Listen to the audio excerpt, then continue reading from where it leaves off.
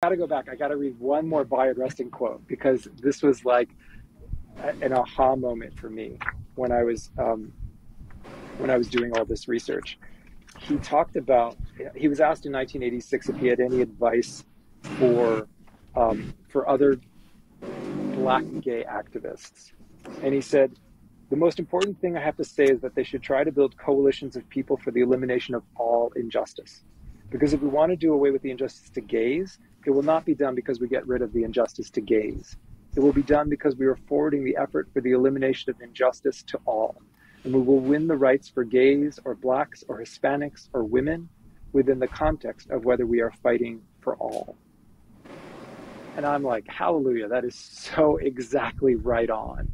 Yeah. I feel like as a gay man, that's been my whole life. That lesson encapsulates everything I've learned. Like I need to be an ally to every other letter of the queer alphabet soup of LGBTQIA2+.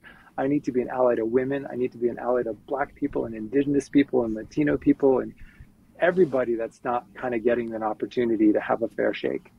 And that thing about building coalitions, I think, is critical to our understanding of how we move forward in this very moment, but how we move forward always, right? I mean, Hmm. like I just find it super, super inspiring. Like, yes, how do we work together to affect change and to make our world a better place and a safer place? Because if we can make it safer for me, then it can be safer for you